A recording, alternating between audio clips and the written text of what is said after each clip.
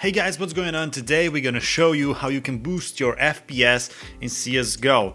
I will go through all of my settings and explain everything along the way, and we're gonna run two tests.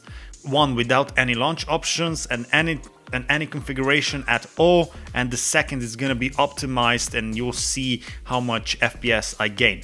But first let me show you my specifications. Right now, this is what I have to point out, is I'm running, as you see, an older version processor, which is 4690K i5, and I have it overclocked to 4.1. This means I have no speed step or anything like that available while the clock would actually drop, because I had that problem that during playing CSGO my speed would like drop down, you know, and that resulted into FPS drops as well. So I overclocked it. It's now running at 4.1 all the time, and that's pretty much it. I have the GTX 770 if anyone wonders. Here, let me show you. I have absolutely no launch options right now in CSGO. Okay, so let's show you my video settings real quick.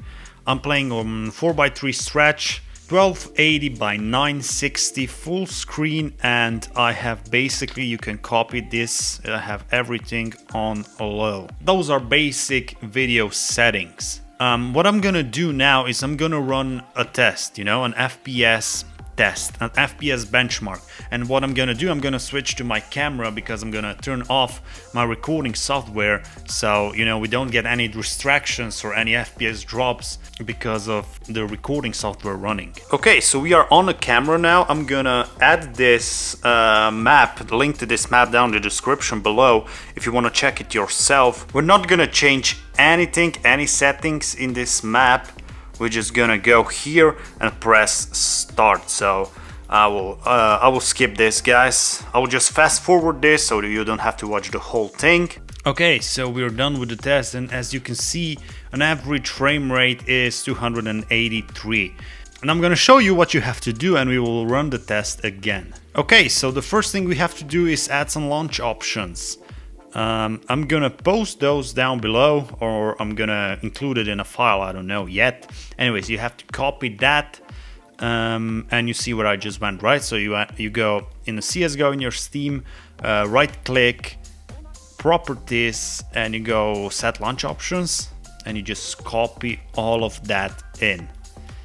Okay, you copy all of that in, and you just press OK. And that's gonna be that. And next thing we have to do is we're gonna go and add an auto executable file, you know. And how we're gonna do that is you have to locate your Steam install folder. So how you do that is you go to settings and you go to downloads and Steam library folders, and you see that your Steam is installed, in my case on C, right? So we go to disk C, program files, and we search Steam, and then we have to go to user data, and here is those are your accounts. I have no idea why I have two, but anyways, I have CSGO on only one. CSGO is listed under, CSGO is listed under 730.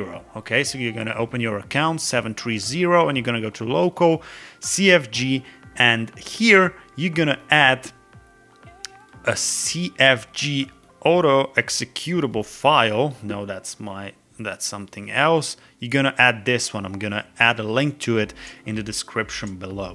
So we're gonna add that, okay, and then we're gonna close down, and we're gonna close down everything, and now we're gonna launch CSGO again. I'm gonna switch back to my camera so you know the OBS isn't disturbing anything or anyone. Let's go.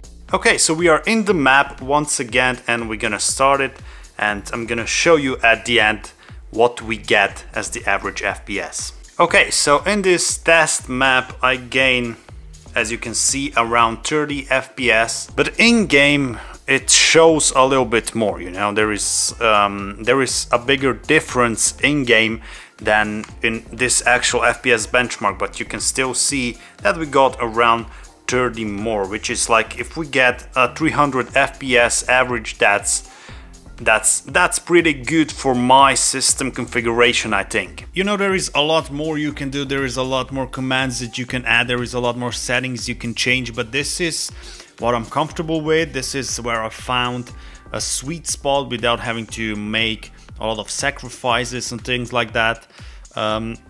It's all about having a stable, you know, high FPS. That's the thing that I'm going for. Right now I have a 240 Hz monitor, so for me it's important that I get as much FPS as possible, and then I get it stable, you know. Of course the FPS will increase by a different amount depending on your system, you know. So this might be 30 for me, for you it might be 100, for someone it might be 20, I don't know. It really depends on your system. So try it yourself, see how it works, see if it makes any difference.